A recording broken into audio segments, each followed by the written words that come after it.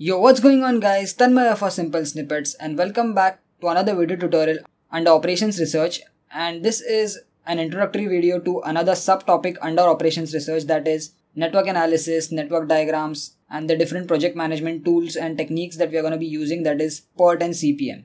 So this is going to be a very introductory video because this is the very first video under network analysis and PERT and CPM under Operations Research. So we are just going to be taking a look at what exactly is network analysis, what does it help us achieve, and how do you implement network analysis in project management. So we'll first take a look at the theory aspect, and we'll surely take an example at the end of this video. So make sure you watch this video till the end because we're going to be drawing a network diagram, a very basic network diagram. So you'll understand both the theory as well as the practical implementation of what is network analysis. So starting off with network analysis, a little bit of introduction. So basically network analysis is the general name given to certain specific techniques which can be used for planning, management and control of projects. So after reading this, the first question should be in your mind that what exactly is a project, okay? So project can be anything like a construction project, like a software development project, like a new vaccine creation project. So anything that is unique in nature that you're trying to do for the first time, or there are a lot of things which are going to happen for the first time, can be considered as a project, okay? So there is a difference between project versus product, okay? So you need to understand that a project is different and product is different. So to understand that, let's take an example of a car manufacturing company. So you have a car manufacturing company wherein you already have 3 different models of cars which you are already mass producing. So those come under the product category, okay? Now let's say you want to introduce a new model. So in that case, when you first try to make that model, that becomes a project, okay? So whenever you are trying to make a new thing, so a new model will come under a project because this would be the first time that you're going to be making this new model. So it will be under a concept model, right? So it's not going to be going under mass production because you still don't know how much time will it take, how much resources will it take, how much manpower will it take, and a lot of things that goes into making this car you're still not very sure about, right? So you're going to be making certain approximations. So that's why that is coming under project. So taking a basic definition of a project is a temporary endeavor undertaken to create a unique product or service. So this applies to any software also in software development. So you have network analysis, project management for software development also, and you also have this topic under software engineering. So it's not just under operations research. This network analysis topic is pretty much widely used in a lot of different domains. So it can be applicable to any kind of scenario wherein you're going to make something new. So let's say you're developing a new vaccine for a particular disease. So in that case also, you're going to be doing a lot of things which you are going to be doing for the first time, right? So you're not very sure. So this definition of project highlights some essential features, and the features are it is temporary. So once you're done with the project, once you have finalized this new model, it becomes a product when you start off mass production, right? So in that case, you already know that, okay, it's going to take 5 days to make this car. It's going to take like $10,000 to make that car. It's going to take like 100 people to make that car. So once you are sure about that, you put it under mass production and then it becomes a product. So when it is a project, it is unique in some way because a lot of things that you're going to be doing are going to be for the first time. And typically all projects can be broken down into some separate activities and tasks wherein each activity has an associated duration or completion time, and it will also have its cost and efforts kind of criteria. It will have precedence relationship, which means that there would be a set of activities which will be done in a particular order, right? So this governs the order in which the activities are performed. Example, in a project concerned with building a house activity, you first need to erect all the 4 walls before you actually put on the roof, right? So there has to be a particular order of activities 1, 2, 3, and when you follow this order, only then you can achieve your proper result. You cannot directly jump to activity number 3 before you actually complete 2 or 1, right? So there is a dependency criteria.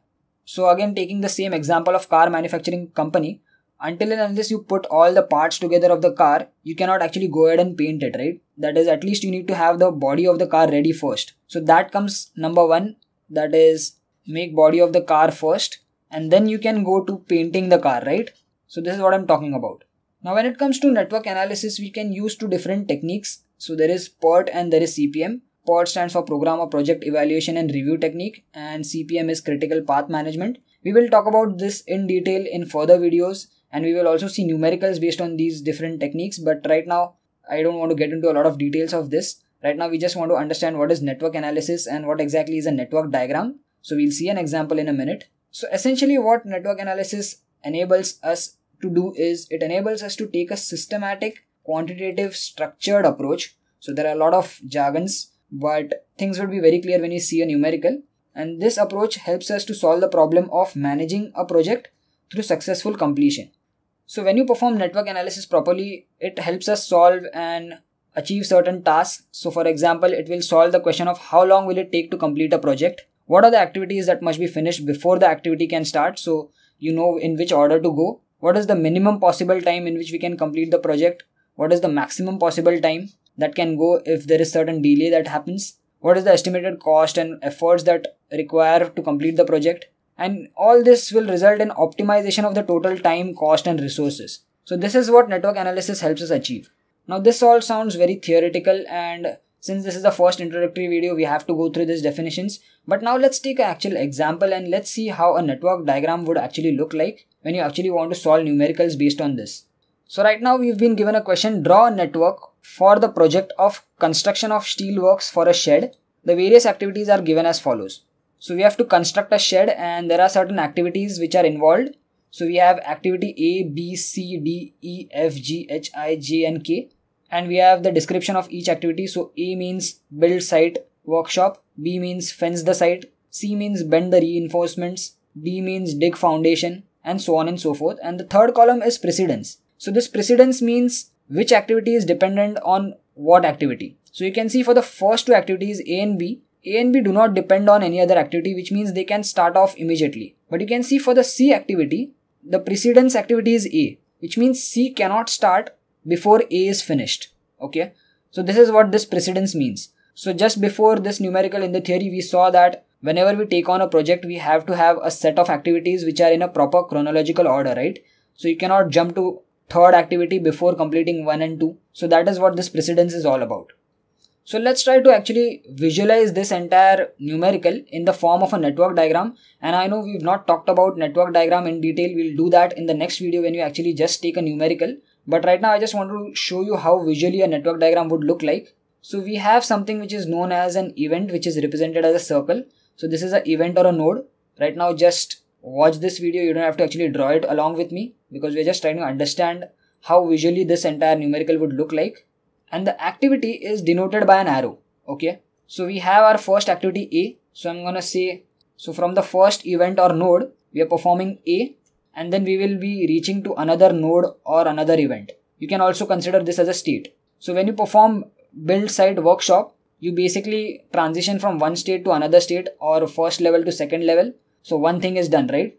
So that's why one event has occurred or one event has completed, and you are transitioning from first node to the second node by this activity. Similarly, you can see that we also have another activity B, which is fence site, and there is no precedence activity, which means that A and B can simultaneously start off because they are not dependent on any other previous activity. So we can start off B also simultaneously, and this will result in another node or another event. Moving on to C. So we have C, which is bend reinforcements, but C can only occur after A. So you can see that this is the direction in which A is happening.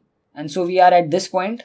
So after this, if you want to have C, so we can proceed from over here, reach another node and name this as C. Okay. So we are done with A, we are done with B, we are done with this one. And now we are on to this D. So you can see D is dig foundation and it happens after B. Okay. So once B is done, we are at this node or this event. So we move ahead. We say it is D and we are at this location.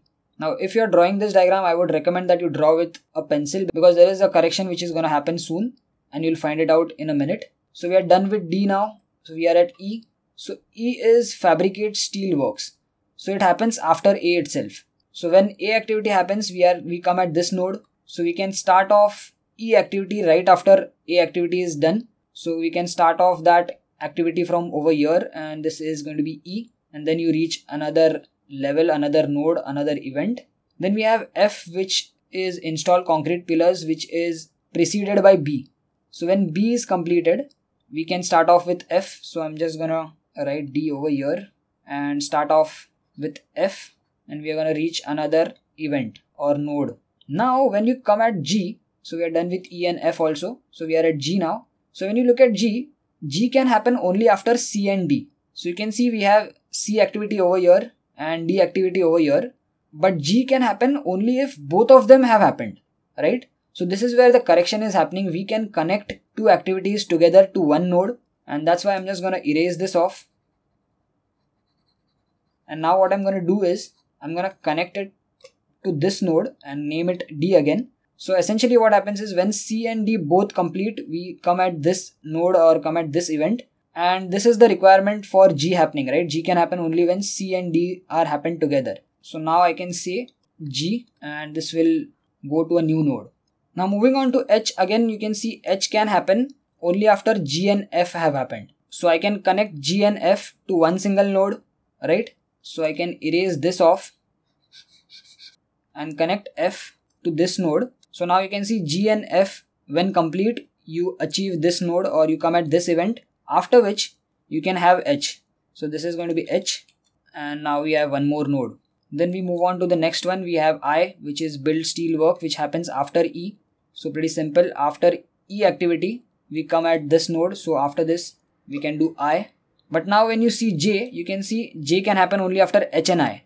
So we have H activity over here, which is resulting in this event. We have I activity, which is resulting in this event. So we can combine them both. So I can just erase this again, combine this to this, name it as I. And after I and H have completed, we reach this node, right? So after this, I can say J has happened. And then lastly, we have K, which happens after J has happened. So I'll just write it over here, which is K.